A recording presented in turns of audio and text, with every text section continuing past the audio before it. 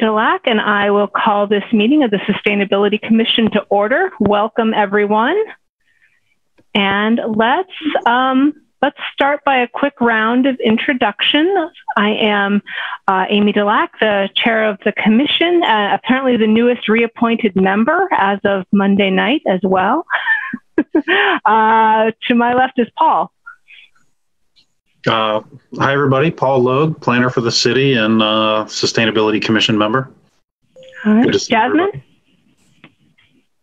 Hello, I'm Jasmine Facoon. I am currently the resource assistant for the Bailey's Trail and a Sustainability Commission member. Megan? Hello. Hi. I'm Megan Almeida, and I am the Zero Waste Events Coordinator for Rural Action, as well as part of the commission. Great. Sam? Hi, everybody. Sam Crowell, Associate Director of Sustainability at Ohio University, and I'm the City Council representative to the Environment and Sustainability Commission. Thank you. Elaine? I am the Director of Energy Management and Sustainability at OU, as well as a member of the Sustainability Commission. And welcome to Meg for her first meeting. Yeah. Austin. Hi, I'm Austin Babrow. I'm recently retired OU professor and member of the commission or committee. Abby. Hi, I'm Abby Rajam. I'm a Master's of Science and Environmental Studies student here at OU, and I am the student member of the commission. Great. And then we also have Scott Thompson and the official government channel aboard with us. It does not look like we have any other attendees at the moment, but let's go ahead with the disposition of the minutes. Paul sent those around shortly before this meeting. Did anyone not get them? This was from the June meeting. Obviously, we didn't have a July meeting. Okay. Does anyone have edits, additions, or comments? With that, we'll entertain a motion to accept the minutes. So moved. Okay. And seconded? I'll second. Okay. That was Austin and Abby, right? Yep. Yep. Okay. And all in favor? Oops, sorry. Did somebody have a comment? Yeah. No. Comment? Later. Okay. Okay. All in favor? Aye. Aye. All right. Thank you. Any opposed? Okay. Looks like our next meeting date will be September 2nd. That is the first Wednesday of September. Does anyone have an issue with that? Okay. Just looking ahead, I will likely have an issue with the October meeting, but we can think about that as the time comes. Oh, looks like we're getting Sarah on board. Hi, Sarah. Hey, Amy. Can you hear me? Yep. Want to introduce yourself real quick? Sure. Sarah Conley-Ballou. I work at Rural Action and commission member. Great, thanks. We just did the minutes, and we're looking at the next meeting date, which is September 2nd, 6 p.m. I assume that will probably be via Zoom. We should at least probably plan for that anyway. Anybody have an issue with that date and time? All right. Hearing none, you're all on mute, which makes it easy. Hearing none, we'll plan for that as our next date. That moves us then down into old business, the first of which is the student data collection. So I do have some information from them. Took me a while to get it. I'll make sure to forward it out to everybody. When I didn't want to spend too much time on it this evening, since we wanted to make sure Jasmine had adequate time to present. Real briefly, though, if it's okay with everybody, I'll do a screen share, and hopefully the PowerPoint can come up so we all can at least see the information that they collected for us. It looks pretty good. There's a couple things we might want to double check, and however, let me see if I can do this share screen here. And can everybody see that? Yes. Yes. Okay. Yes. me see. So basic stuff, you know, student presentation. Their charge was to collect the data. And probably what most of you are interested in is what I'm curious about as well is, did they collect the data? It looks like they did. We'll need to double check all of this. This is the format that they put it in for me. It looks like, I don't know. I'll have to check that. There's a little voice sign there. I'm not sure. It doesn't seem to work when I press it, but I'm not sure if there's vocals attached to this or not. You're in a protected view, so you may need to download the document. Thank you. Still nothing, but that's okay. So yeah, so it looks like we have some data. Great. And I think we'll just need to double check to make sure that it looks consistent from where we've been as far as the reporting, and but otherwise, looks like we're still working on the greenhouse gas. But I think we're in good shape. I'll send this out to everybody, and if we have additional questions and things that we want to look at, we can talk about it at the September meeting if that works for everyone. Great. Yeah, it looks like they did some comparisons too of Kent and Burlington, Vermont. Yeah. Cool. Bowling Green. I'm really impressed with what they've done. Bowling Green took theirs from ours, just so you all know that. Okay. Somebody from Bowling Green called me about a year and a half ago asking for information about how we did our plan, and I sent it over to them, and whoever it was like, "Oh, this is perfect. Thank you." Now it's their plan too. I think so.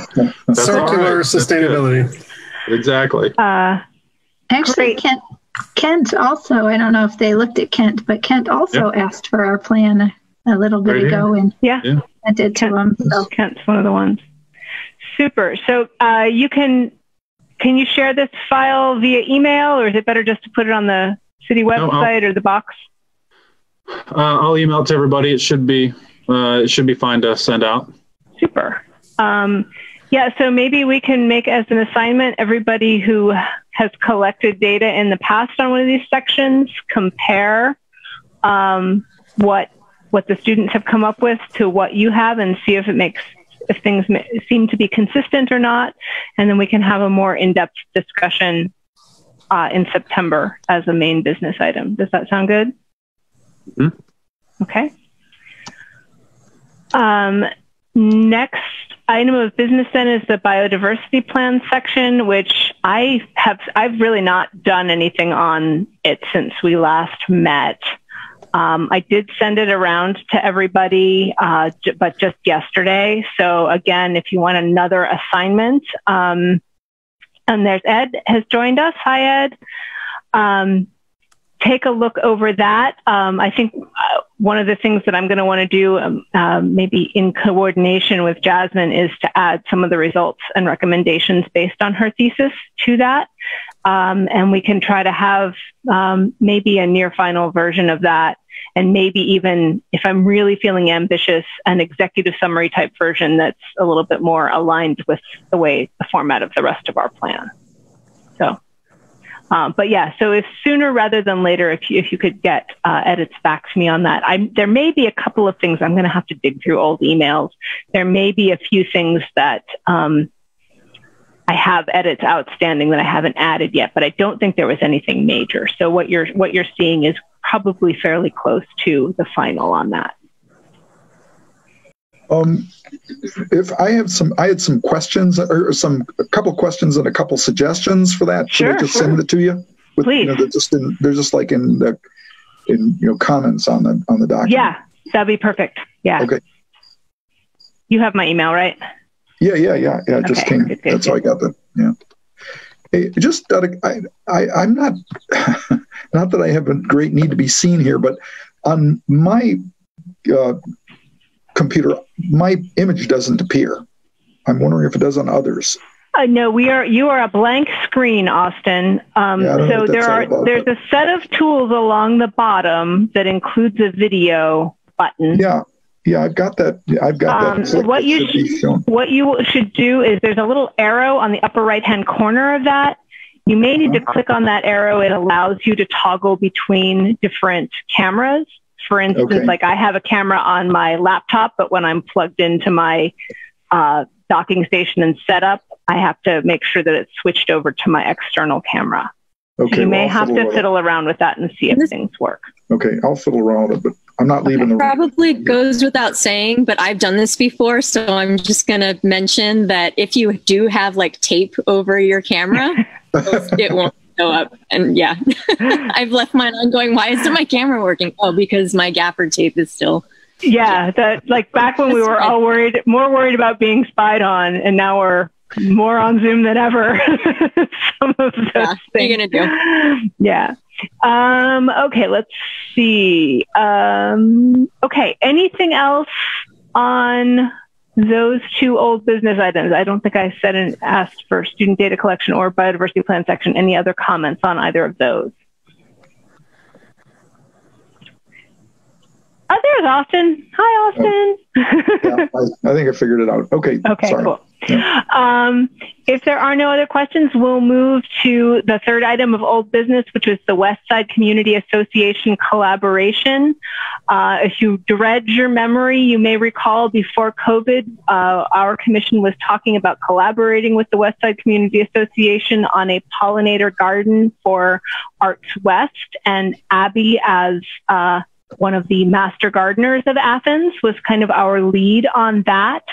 Abby, do you have any updates? I assume not much has happened with... Well, yeah. So we had a plan going, and then COVID derailed our plan. Mm-hmm. And so we waited a little bit, and then I got into contact a few weeks ago, last month, with Emily Beveridge of Arts West and Richard of the West Side Community Association, just to see maybe we could do something little, because I know, like, I already had plants grown and things ready. And I don't think there's a whole lot of interest from the West Side Community Association to do something right now, which is completely understandable because a lot of stuff is going on. The West Side Community Association is having a meeting at 7:30 tonight. I could bring it up there. Yeah, if you would like to. I've had a couple emails back and forth with Richard, and it seems like maybe there'd be a few people, maybe there wouldn't. So the plan isn't as concrete as it previously was. It's more of we have $100 to spend on plants, and we need to propose where we're going to put said plants and how we're going to care for said plants and propose it to the city, and the city has to accept it, or the city being Terry. So I've been working on the proposal side of things. So if there is interest, I'm still happy to do the proposal side of things, and we have a bunch of bits and pieces that could be put together.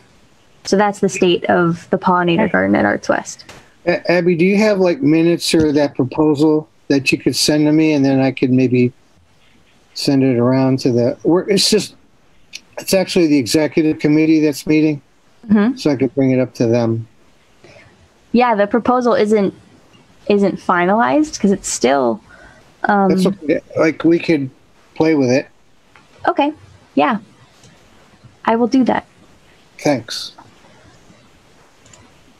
And the other thing I wanted to add, Abby, is I think I mentioned I was growing some milkweeds from seed, and I do still have a bunch of seedlings in pots.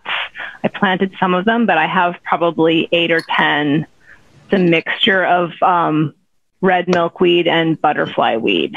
Oh, so really? If you are welcome to have them if you want to adopt them and hope that they can find their way into that community garden.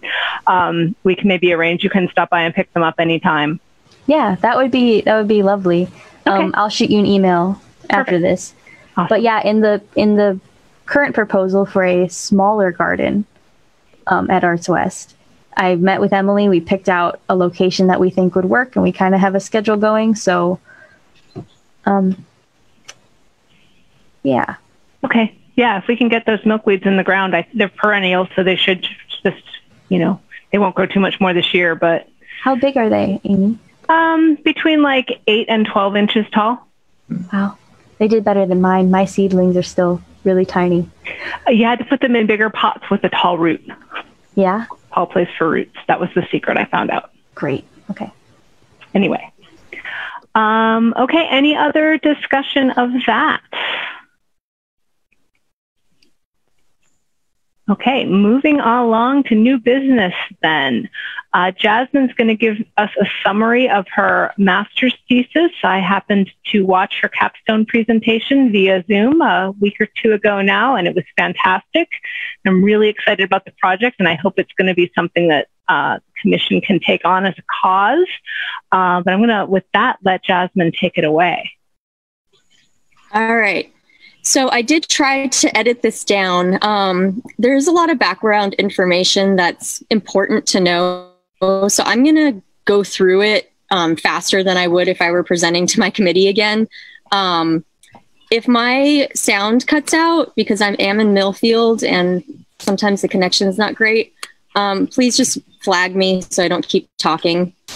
Can you guys see my screen right now? Mm-hmm. Okay, cool. And sorry, before you get started, Jasmine, I'll just add, if anybody is on a screen and the view of the slideshow looks very small, there's a little slider that if you mouse over it, you can see it. Then you can pull it over and make our views of the videos quite small, and that will enlarge the slideshow for you. Okay, that's good to know. And I'm moving this, the thumbnails of all of you down so I can see my screen. So if you do need to like wave at me, unmute yourselves and let me know because I won't see you. Okay, so my thesis was on the effects of mowing regimes on the plants, pollinators, and roughness, of the channelized Hocking River's riparian zone in Athens, Ohio. And so a little bit of history real quick. This postcard was from about 100 years ago, and you can see the ridges way in the background. And in the immediate foreground, you see the Hocking River. So this is what Athens looked like about 110 years ago. And you can see that the Hocking River looks a little bit different than it does today, and it's in a different location. The river has always had an issue with flooding. It is a river. They do flood. And we did build the city of Athens and Ohio University on the river's floodplain. So that's to be expected. This photo is from 1873. You can see that the river's flooded. 1907 was the worst flood event that we've seen of the Hocking River. This one crested at 27 feet and had 15 deaths between Athens and Nelsonville. So quite a lot of destruction to both people and property. So through the 1960s, it just continued to flood all throughout the 20th century.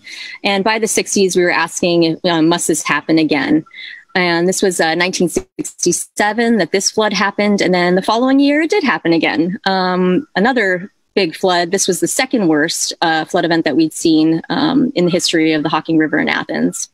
And it was quite destructive. The convo was just being built right next to the river. And of course, it flooded. And so by 1969, the U.S. Army Corps of Engineers stepped in and said, we're going to take care of this problem for you. And so they channelized our river. So you can see the original river where it flowed right in the middle of the image, actually, and it sort of veers off to the right and down. That was the original course of the Hocking River, right through campus and through town. And so now the river, of course, kind of circumvents most of campus. So the channelization process pretty much involved widening the river, deepening it, and then straightening it along most of its course. The channel goes for a little over 5 miles, about 5.5 miles. It starts at just past White's Mill and then ends past the Route 50 bridge bypass.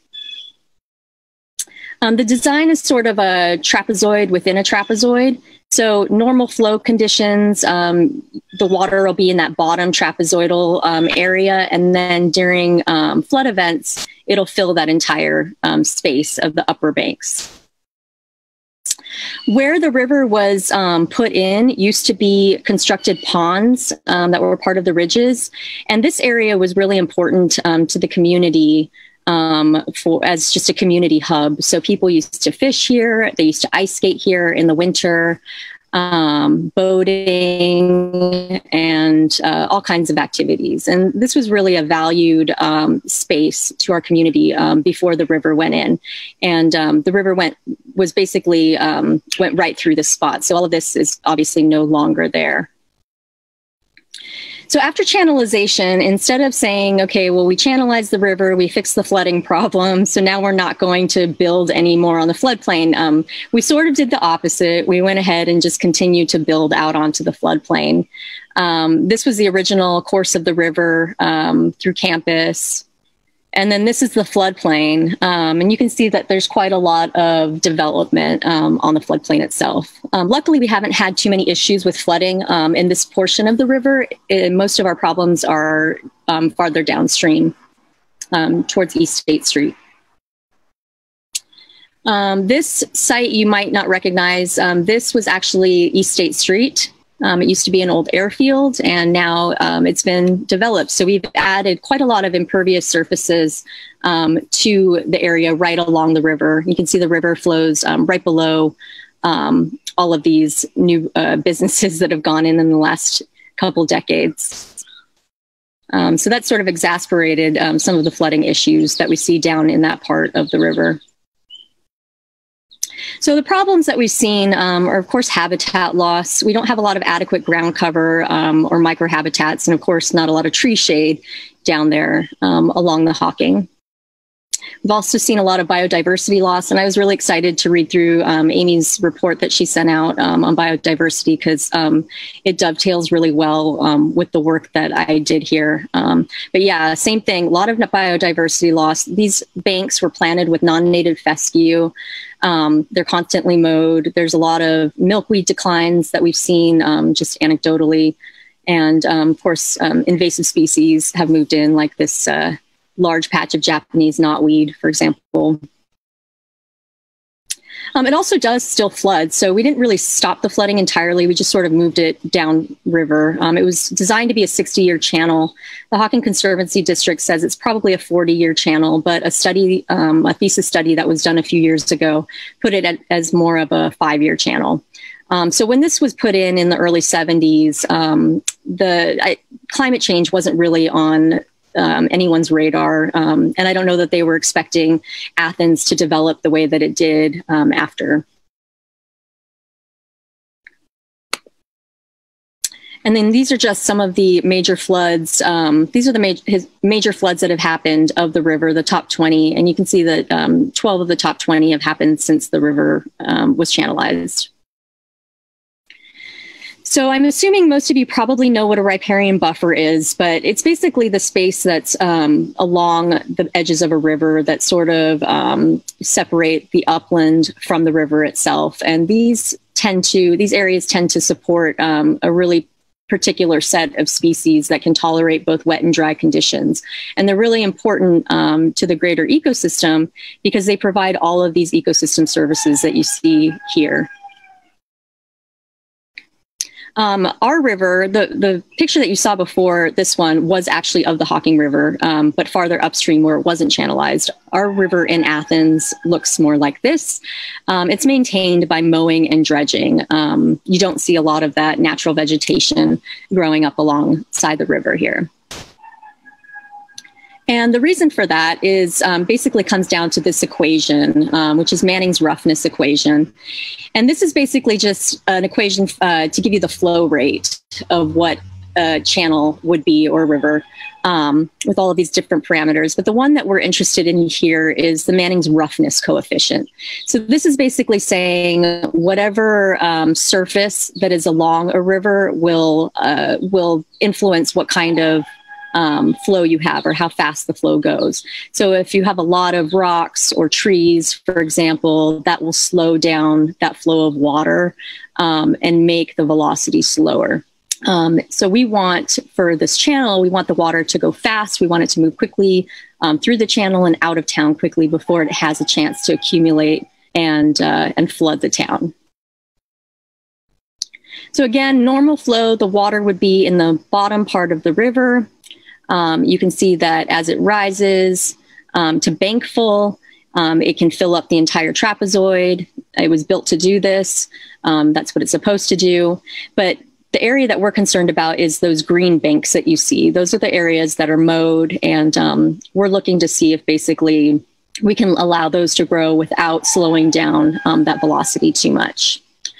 Trees are typically a problem for the Army Corps of Engineers because they tend to fall over, their root balls come up, which can jeopardize the actual levee structure itself.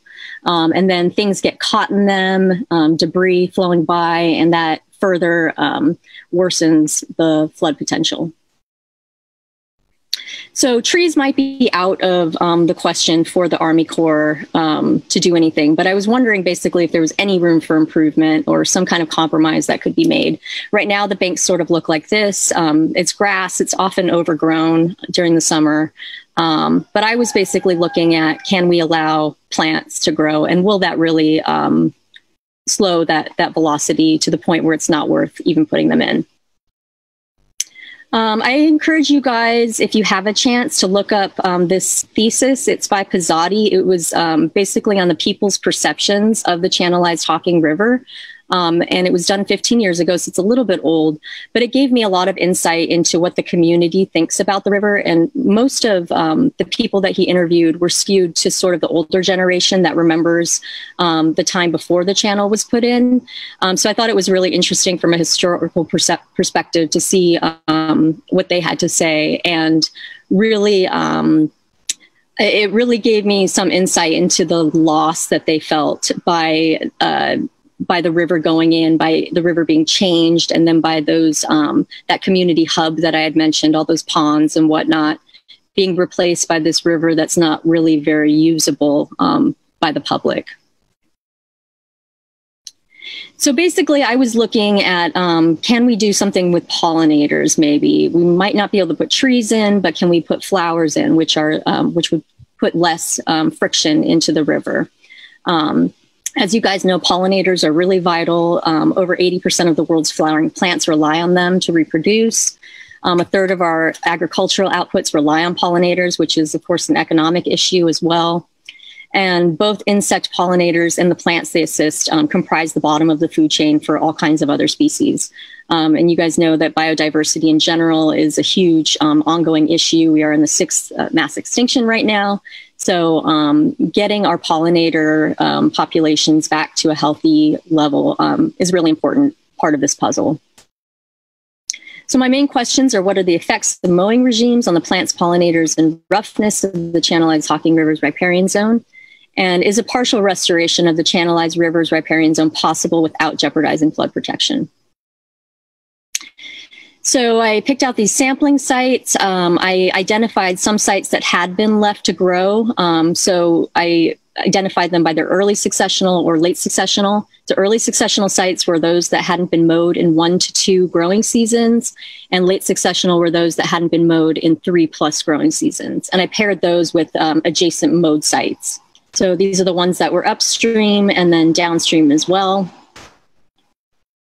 And I basically looked at only the upper banks. So a mowed site would sort of look like the bank that's on the right of your screen, and an unmowed site, either early or late successional, would look like the picture on your left.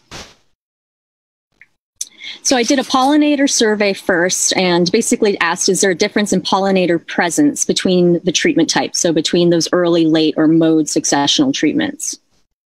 And I monitored them and just basically logged them according to what kind of insect I was looking at. And then I also did a vegetation survey. Is there a difference in vegetative characteristics between treatment types?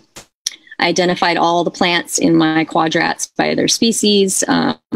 They were measured by their percent cover. And then I looked at a whole bunch of different parameters in regard to the plants that were there.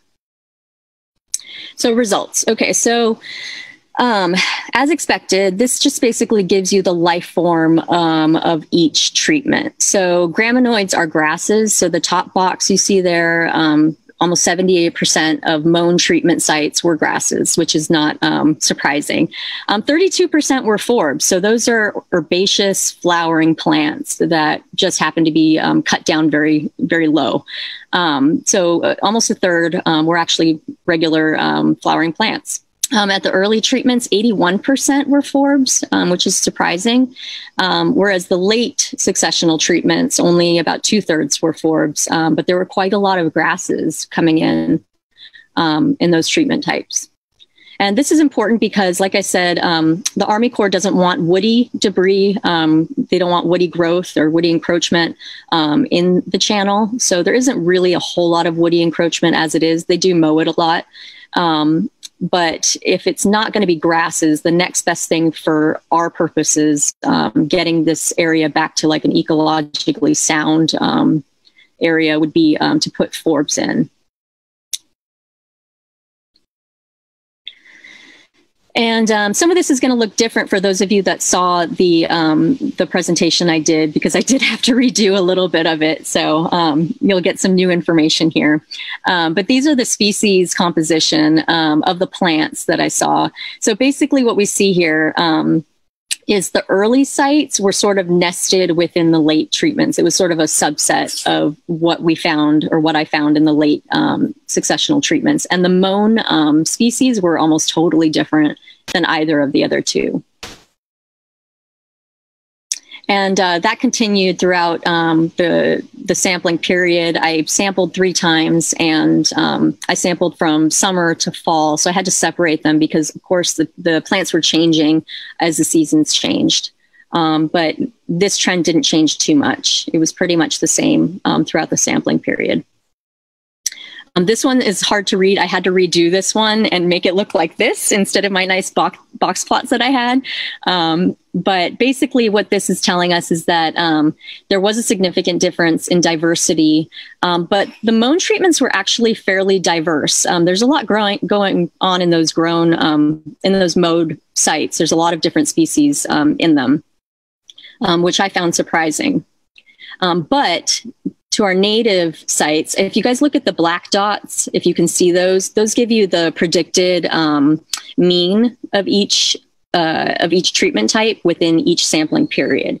So basically you see the black dot is lower for the mown sites here. And that's basically saying that there are more invasive or non-native species in the mown sites than there are in either of the other treatment types that were allowed to grow. I also looked at noxious plants because this area is along where people like to congregate along the bike path. And there's a lot of poison hemlock, especially in there. So I wanted to sort of keep an eye on that because it's not really managed right now, as far as I can tell.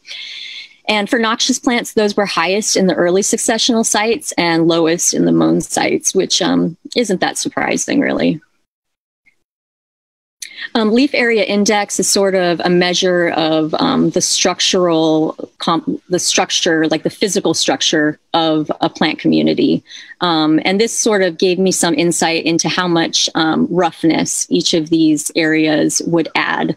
So if there was a lot of leaves in there, a lot of different things going on, the area would probably give more friction to the channel. So leaf area index was highest in the early successional sites, middle in the late successional sites, and of course lowest in the mown. Overall, it changed a little bit toward the last sampling period. Greatest height, again, same idea as far as giving me some insight into what sort of roughness would be given or added by each of these treatment types. Highest in the early, and then again down to mown. Pollinator results. This is just showing, this is an NMDS plot again. It's just basically showing that there is a lot of difference between the early and the mown treatments. And there's some overlap in the late treatments between the two. And in the early successional sites, bumblebees, beetles, and honeybees were most likely to be found in those sites, which are all important pollinators. I did this again for August and September. I couldn't do an NMDS plot for the later months because there were so many zero counts that it just wouldn't have made any sense. But it was pretty much the same results.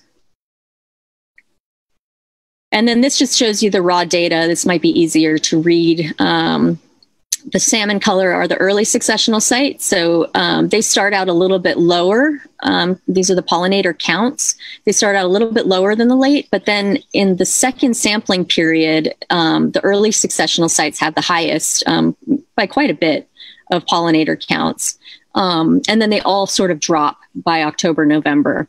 And this is pretty much the trend that I saw across all metrics for pollinators, was that they were highest in the late successional sites early on. Toward the later summer, early fall, the early successional sites took over.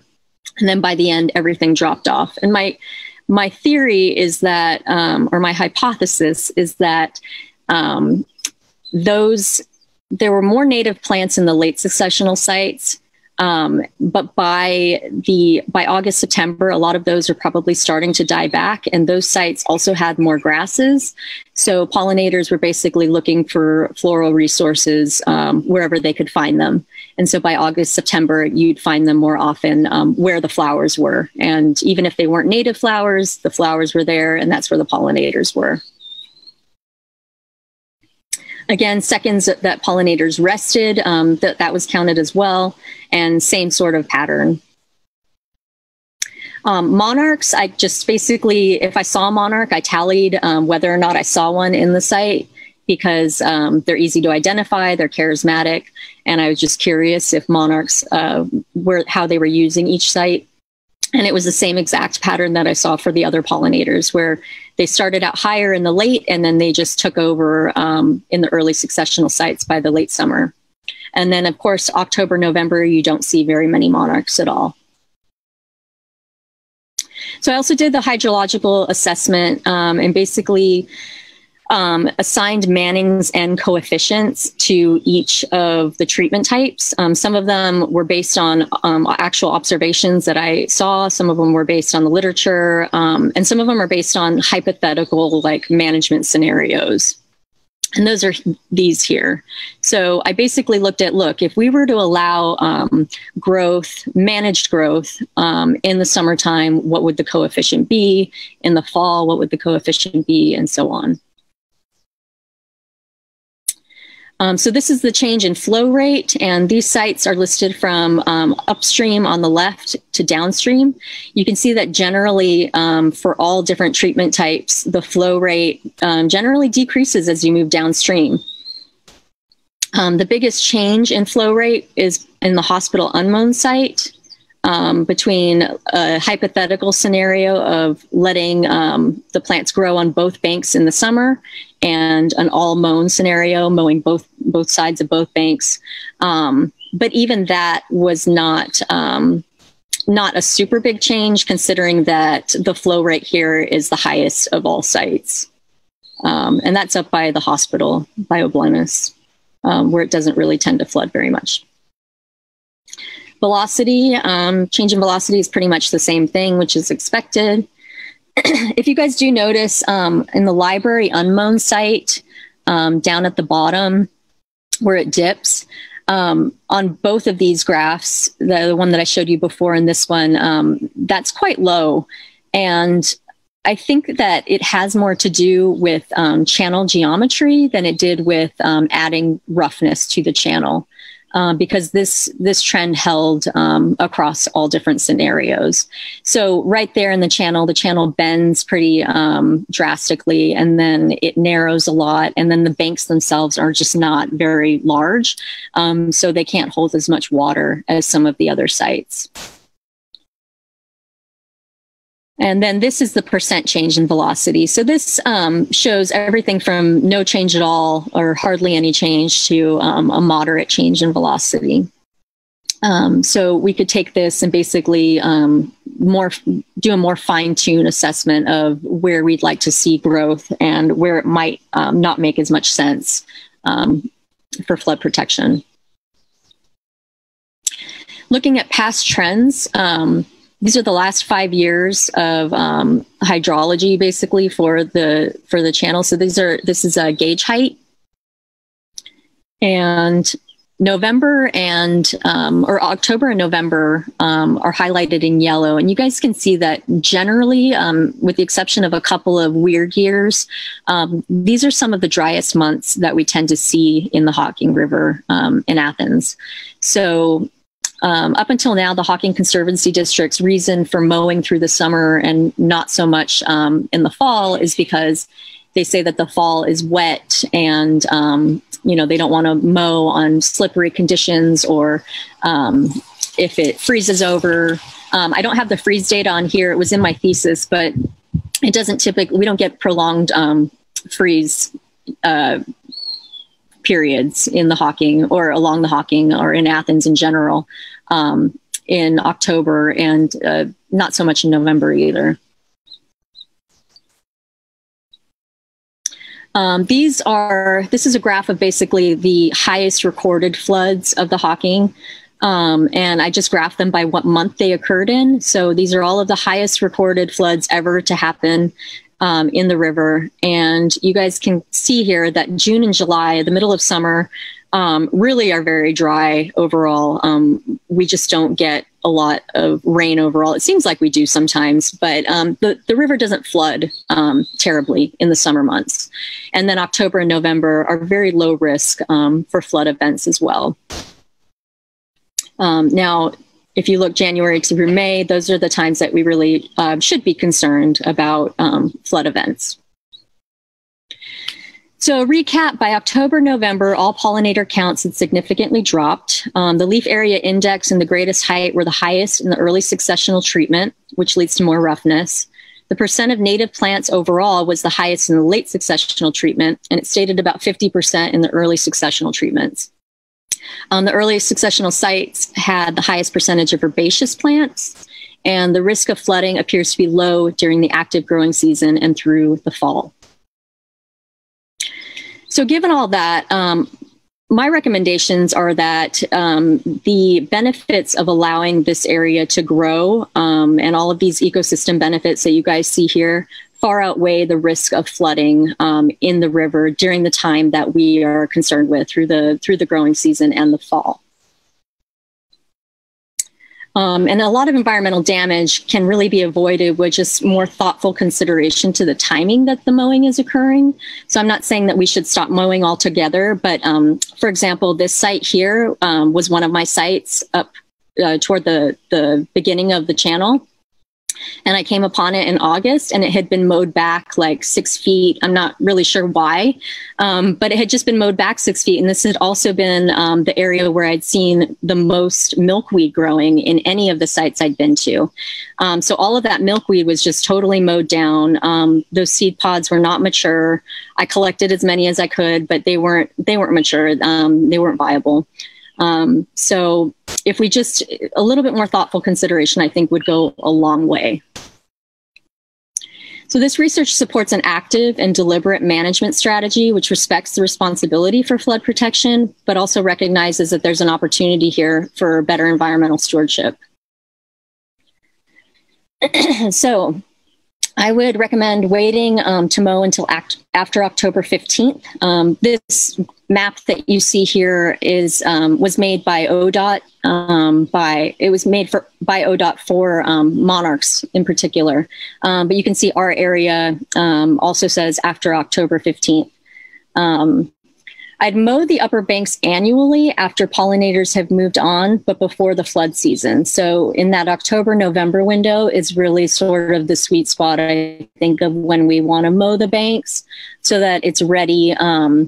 The banks are ready for the spring rains and for any flooding that might be happening the following season.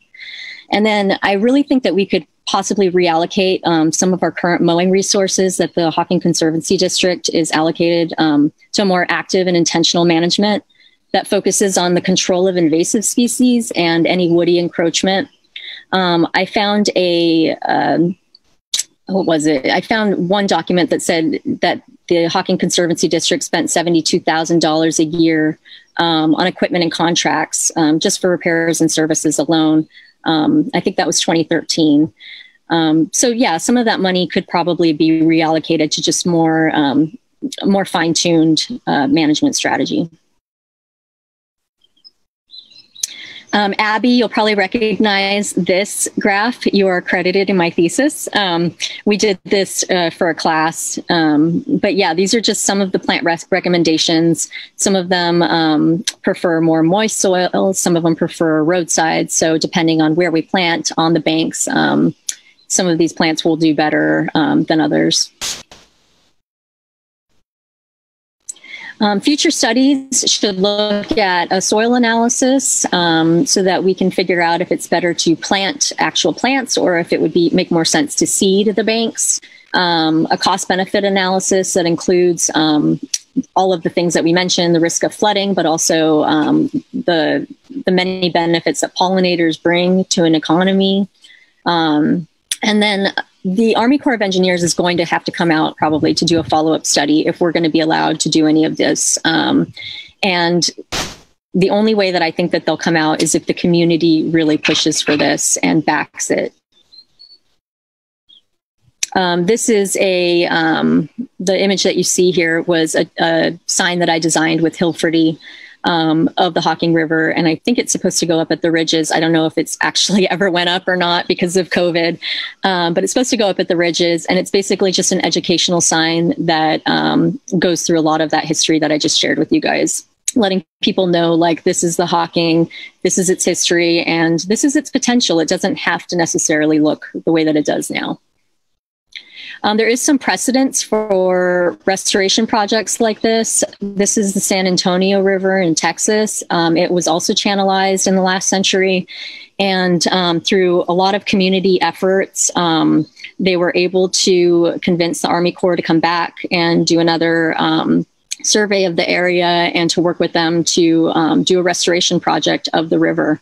You can see they have a bike path like ours. It's not really too dissimilar. And when they did this restoration project, they saw a lot of other benefits from this. This whole region actually ended up becoming revitalized because people were spending more time, more money. People like to spend time. We're in pretty areas, apparently, places that look nice. And so, yeah, the whole downtown was really revitalized through this project. I would encourage you guys to look up the San Antonio River Authority website. They have some really nice documentaries on the project and how they were able to get this done. So this is another quote from that Pizzotti People's Perception of the Hocking River thesis. It says, the river could be naturalized a lot more. I'd like to see some walking paths, maybe go right down to the water's edge so people can get down and experience the river rather than just from a distance. I've been to a lot of different places around different types of rivers, and ours is as ugly as you can get. It is just a big flood channel. I wish we could do more, but there's a lot of education that has to happen. I think the Conservancy District has to be convinced that more could be done, and nobody has really tried to do that very much. They've planted more trees, but there's still an attitude of mostly making it look like a golf course rather than a riparian zone. And that's it. That was the fast version. I tried. That was great. Thank you.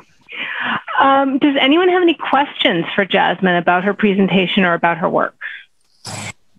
I'd like to chime in. Yeah, Jamie. Jasmine, while you were speaking, I was walking along the Hocking River Channel. So I got to watch it as you were talking, and it really added such color to my understanding of the river. So that was really enjoyable. And yeah, all that you say, I see early successional trees, but also early successional herbaceous for sure. And I'm curious, the other thing that I've noticed this river doing over the 20 years that I've watched it is creating pretty large, sandbars. Solid. Sorry, can you hear me? Yeah, sandbars, right? Sandbars. Yes, that's the word I'm looking for. So what are your thoughts on these sandbars? Are they of benefit? I mean, I understand that a river that flows straight is the worst kind of river. It needs to have bend and form. And I think it's what the Hawking's trying to do. But what are your thoughts on that addition? Yeah, so the sandbars are the result of sedimentation from upstream. And yeah, a river will eventually, nature finds a way, right? It'll eventually do its thing. And without the dredging happening, it just keeps depositing more sediment into the channel there. In the 80s, the Army Corps did come out and they did do a follow-up study and basically found that it didn't make, it wasn't cost effective to continue dredging at the rate that the Conservancy District was trying to dredge because they couldn't keep up with the rate of sedimentation. So they sort of allowed them to let some of that go. So the sandbars they're good for the ecology of the river. They're not necessarily good for its role as a flood channel.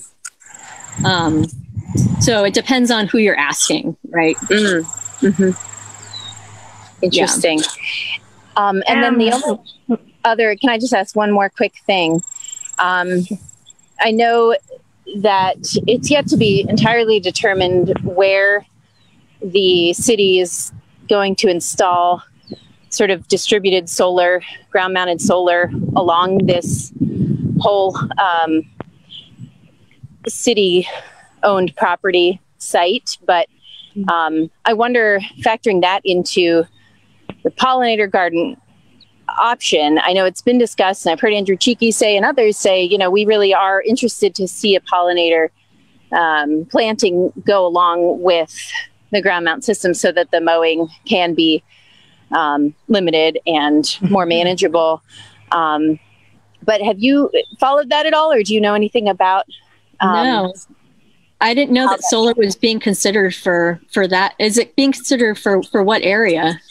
Yeah, so there's the city has accepted a bid from Third Sun Solar to install up to 2 megawatts of solar throughout the campus of the Athens Community Center. It's to power the water treatment facility as well as the pool and other facilities like in the campus. And so, yeah, I think that the design is still in progress. And so it's just something maybe to keep an eye on as we talk about, further plans for shifting mowing schedules and planting schedules. That sounds like a cool thesis, like another thesis. Yeah. Maybe I know there's a lot of people that are into green infrastructure projects and that sort of thing. And I don't know, integrating a pollinator garden with a solar field would be cool. Yeah. Definitely. Well, thanks. I don't know that about it. Just to follow up with Sarah, I do have a number of resources on integrating pollinators with solar, and there are some considerations like you may want to keep the vegetation low right near the panels for fire risk and maintenance and hazards and that kind of thing. So you might want to use like low clover near the panels and then taller stuff on the edge. But we can take that offline and talk about it. But I'm happy to be a resource on that. Yeah. Sam, I think you also had a question, Jasmine. Great, thank you. Jasmine, it was wonderful. I learned a lot and it was really well done. I realized that the focus of your thesis was the channel, but I'm wondering if you have information on the impact of the channelized portion of the Hawking on the downstream. I'm really more interested in the downstream, where I would imagine that the impact is greater downstream than upstream. Yeah. What the impact over the last 50 years has been on the downstream portion? My thesis didn't cover that, but there have been other theses that have. There was a thesis, I forget which one, what his name was, but yeah, there was one that did the upstream and one that did the planned form changes in the downstream reach and effects from the channel. And I think the big takeaway was that flooding is worse downstream than it was before. That was my big question, because I've been saying that for a lot of years, and I want to make sure everybody was an expert. Yeah. Besides especially the way there was a whole thesis done on that bridge that was put in right at the end of the channel, and it basically created a back flooding scenario where it's like a little dam, and so it slows the river down right at the end there, and then back floods, and so you see a lot of flooding, Walmart parking lot and State Street and that sort of thing. But yeah, the levees there are not very big either. Like it's kind of interesting how they decided to. I don't really know. I wasn't there, but yeah, they're just like 5 feet of levee. I mean, it's not really that surprising that it floods down there, given just the geometry of the channel. I don't know if it has a whole lot to do with what's growing, to be honest. Okay, thank you. Yeah. Any other questions for Jasmine? Paul. Talk. Yeah, just a quick one, Jasmine. Did you communicate any of your findings to the district, or have any meetings with them about any of this, and any I had a meeting. On what you got? Yeah, I had a meeting early on with Mark Holdcroft, very early on, and basically got permission to be in there and told him what I was doing. And he said, okay, that's fine. I won't mow these certain areas. But I have not given him my results. I'll try. We'll see what he says. He's been doing his job a long time, so yeah. Yeah. I definitely didn't want to get it. I didn't want to get in there and tell him, how to do the job that he's been doing for 20 or 30 years, Mm-hmm. My recollection from a meeting I had with Mark years ago about the mowing, and it's been a while, so I might have it wrong now, but it was that the management plan was approved basically when the channel project happened. Yeah, 1972. Yeah, and then it's like in order to change the management plan, all of the communities along the Hocking River, plus the feds and the state, all have to approve it. Something like that. And the political challenge of getting everybody on board to allow for change was so great that it hasn't been changed. Right. It hasn't been changed since 1972. The only thing they really changed was just saying you don't have to dredge as often as you did before.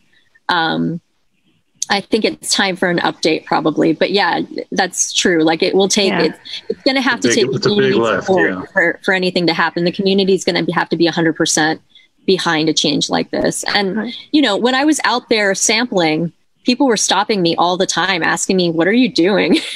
Why are you out here sweating your butt off, in the hot sun with no trees? And as soon as I told them, people were like, oh my God, it would be so great if we could have this, if we could have that. Why can't we just, there was a lot of interest, but there's been no organization around that interest. So right. I think that it's really, a community group is going to have to come together and decide that they want to see this happen and take it on. Jasmine, that's great.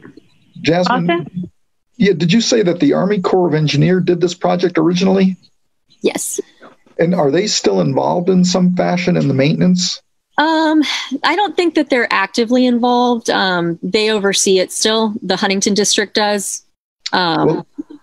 Why I'm asking is because I would think that if they have any say, we got to get buy-in from them. Yeah. For any change. So did you share these results with them? Or are you going to share these results with them? I can, but again, I think that me sending a thesis to the Army Corps will just be like, hey, that's cool. I really think that this has to accompany community push because they're not going to care about doing this just because I did a study. They're going to have to hear that the community really, really wants this and that they're being vocal about it. I think for anything to really change. So I would love for this research to be a part of that, but I don't think it'll be enough to convince them. That makes sense. Yeah. Thanks. They see it as that river for them is a channel and it's a flood channel and that's what it's meant to be. It's not it's not there to support any sort of ecology or whatever. That's its purpose. So yeah. Their job is done. Yeah. So I have a question. So for the city to show interest on a level that can get their attention to want to listen to the changes that we'd like to see them make to the management of it, that could start with us, right? To get something rolling. Yeah. I mean, I'm new to this commission, so I don't know. Make a proposal to city council and get the administration behind it and the community behind it. Maybe do what?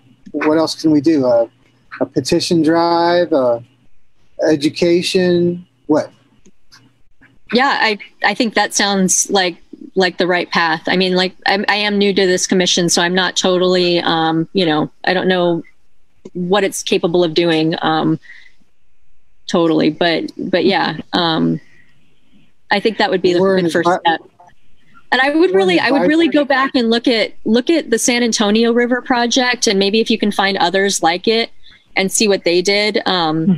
Like I said, there's like an hour-long documentary on their website that just sort of goes through the process, and they have a really nice site. I mean, it's really cool what they did. They incorporated culture and the environment and everything else. You know, they have like this whole, like the mission reach, and it, you know, stops along the river and kiosks that show you like this spot is whatever. You know, we could do that. We have so many historical sites along that river. You know, the ridges alone is beautiful.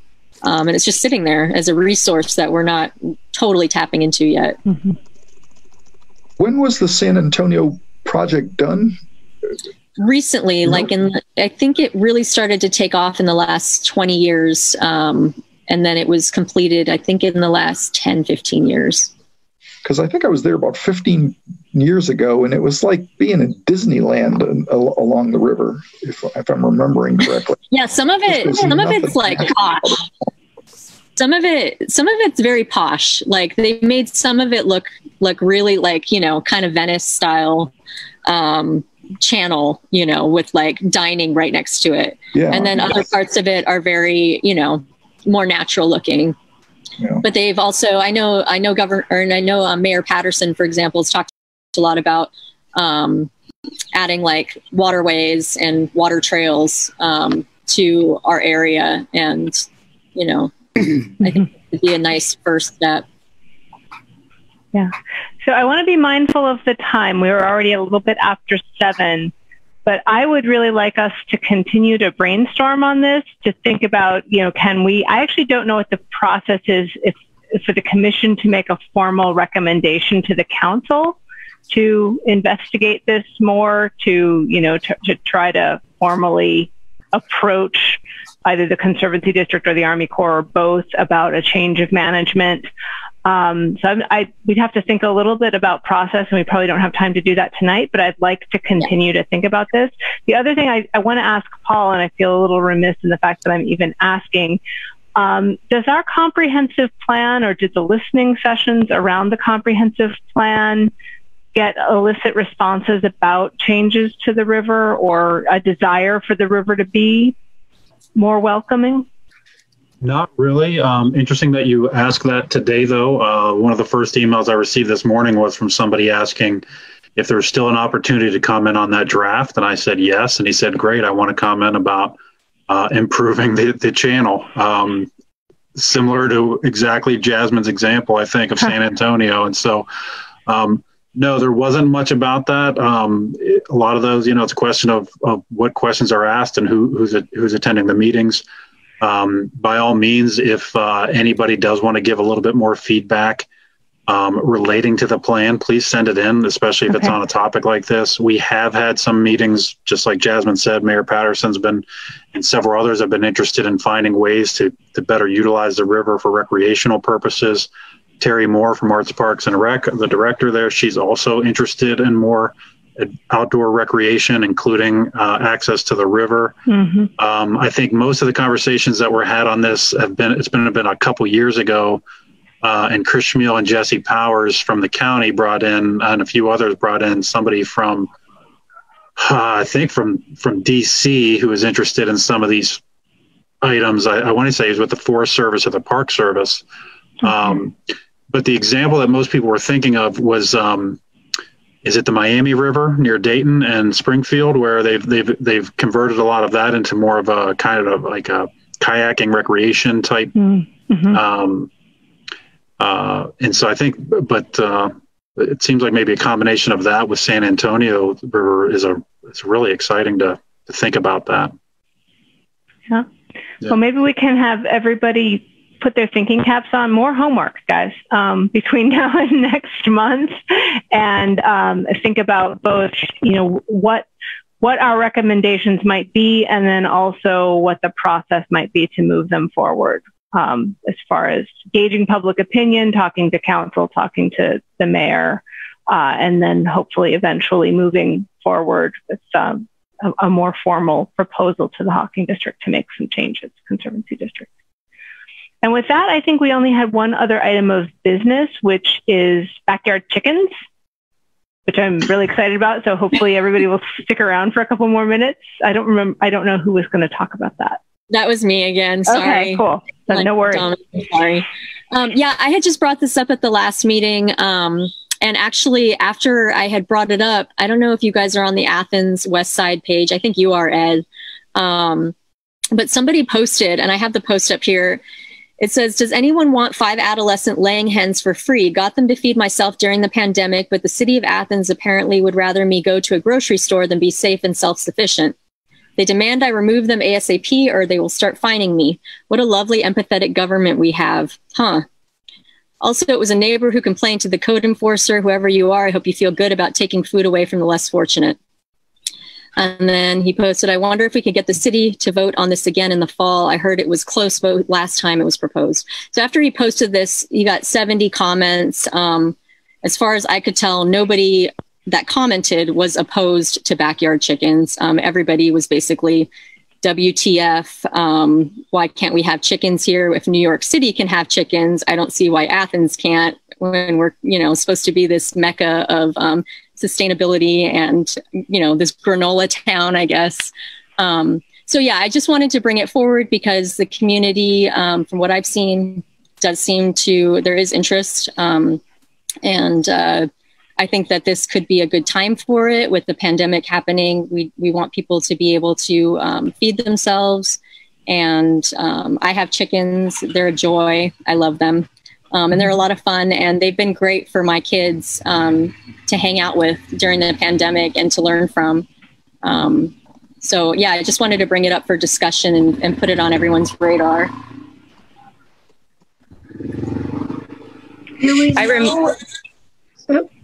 I was just going to say, do we know what the city's objection to chickens is? Sam, Paul, do you guys know? I'll just say that I think I told Jasmine this when she brought it up with earlier, is that I've also heard requests for this change from the east side and neighbors very close to me. And I inquired, this is probably 6 months ago, I inquired with the code enforcement office about some of the questions that the resident brought up. And I was given answers that were that concerned public health issues. And I didn't fully investigate to see how accurate they were. I passed them on to the resident, and the resident was very understanding. But I'm all for looking into this, Jasmine, and discovering why we have that on the books. I was not on council when that was, whenever that ordinance was passed, Paul. I don't know if you know any more. It's been a long time. That was about 10 years ago, I want to say. My recollection, there's kind of two parts to it, one of which is that most of the language relating to keeping of domestic animals, and there is language specifically about the keeping of fowl or something like that, and that is in the zoning code, which is chapter 23, and it's not much language. It basically just says that you can only keep fowl they have to be kept in like coops, and a coop must be, it's like 500 feet from any other lot line. And so that basically excludes almost all real estate within the city, except for a few of the more, there's a handful of estates where you could do it basically because they have so much land. When it was brought forward to the Planning Commission and to City Council, my recollection, I could be wrong, was that at that time the members of the Planning Commission weren't super into it. Nor was most of the members of council, but there was considerable opposition from community members who were absolutely opposed to it, period. And they were, they came to council meetings and they came to planning commission meetings, and there was not a lot of people that were coming to speak on behalf of it. And it was just one of those things. There was nobody really leading the charge who wanted to move it forward. Do you know what their opposition was? I think this is some of the things, Sam. Nuisance, noise, odors. There's some people who said that, we moved to the city to get away from the country, stuff like that, positions like that. Yeah, but yeah. I will. Basic concerns, I would say. There's issues, what happens if it's a rooster, and pretty basic stuff. I'm sure we have planning commission. I know we have planning commission meetings from those meetings or from that time period. I will take a look at the code in Arlington, Virginia, which is a very posh suburb of DC, and an older suburb, a lot of 1920s houses similar to a lot of Athens, so not huge lots, because they've recently allowed chickens, and I will look at their language. I'm sure there are limitations like, you can only have like 3 and not a lot of rooster and stuff like that. So I will see. I'm assigning myself that piece of homework as well to look at. That's what the city was looking at, Amy, was language to try to address all of those issues. And I think ultimately there just wasn't really political will to push it forward because there was enough citizen opposition. But times change. That was, like I said, that was about a decade ago now. Yeah, I'll add, I remember in 2005, Community Food Initiatives was really pushing to encourage the city to change the zoning code. And I do remember it was, that was during a former mayor who, definitely was a little more status quo. And I think that, we are in a different time. We do have a more proactive local government. I think it is a good time. I'm happy to help also as a chicken owner and, someone who has also heard from many, many residents. I know the person who unfortunately was evicted and unable to keep their chickens. And it seems to me as though there's a common sense approach to this that really will benefit city residents who want to be part of the, a poultry owning community. If you're keeping egg layers and you're not keeping roosters and you're taking care of your coop, you can really protect your fellow neighbors from nuisance. You can protect your animals. It's very doable in an urban setting. So I'm happy to help with that as well. Yeah. I wanted to add that I did very briefly mention this to Mayor Patterson during another meeting when we were just sitting, waiting for everybody to join a Zoom meeting. And he said he would be in favor of it if someone or council brought it before him. So he seems to be on board. And I don't know. There are all kinds of different rules that you can put in place. No roosters, limit the number of chickens. And we have the composting program in place now. So that can help with a lot of the waste issues. For sure. Honestly, though, I have 9 chickens and I haven't noticed, we've got more space out here, but I haven't noticed a whole lot of bad smells, and I really don't clean it as often as I should. But the composting program is there for people who need it in smaller spaces. So you all can see in the chat window that the government channel staff posted a link to the council meeting, one of the council meetings from 2010 about it. Thank you. That's all I got. I just wanted to put it on people's radar, get us talking again. It might be a good time for it. Yeah, so it sounds like the process on that would be, since it would be a zoning change, it would have to be approved first by the Planning Commission and then go up to council. Is that right? Yeah, basically, the Planning Commission at a minimum has to review and then make a recommendation up to City Council. If Council's on board with what the Planning Commission is recommending, then Council can approve with a simple majority. If Council wants to make changes to what the Planning Commission recommends, then a supermajority needs to override the Planning Commission. I will say it's always helpful. I work with the Planning Commission all the time as well. It is a lot more helpful, in my opinion, to provide them with kind of details as to what changes to the code you want to have, rather than just ask them to change code with respect to a topic. because they are also very limited with time and have a lot of items on their agendas as well. And that usually Amy, works a lot better. That's perfect segue. Amy, I was just going to say, if you're looking for other cities that have code about chickens, I think San Diego, my husband's cousin, we visited him last year in San Diego, and, you know, just right in the heart of a neighborhood in San Diego, they had chickens. So I imagine they had something in their code about it. So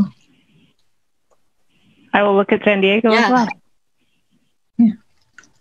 Yeah. All right. I'm sending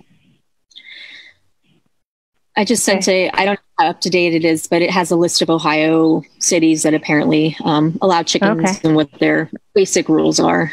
Not the whole code, but. Cool. Okay, well, gang, it is 20 after 7. We've kept you longer than we usually try to. So I think we all have a lot of homework for next time, which is fine. Me especially. I think I gave myself the most. So, I don't feel bad about it. Does anyone else have anything for the good of the order? There is, I will say real quickly, the one other thing that's on the agenda is Wayne National Forest. They have released their final assessment. So they're not accepting comments on that, although they are, in general, that they are still taking comments on the wilderness process and on the species of conservation concern. So if anyone's really super interested in that, ping me and I'll loop you into that process. I don't want to take a whole lot of time to talk about it. And I did just get a message from Sarah that we need for next time we need to get solar on the agenda. Actually, I have to go back to her message, but I think is it a solar friendly legislation that we need to get? Okay, yeah. So I'll forward that to you, Paul. We'll try to make sure we get on that on the agenda for next time. Thanks. Anything else?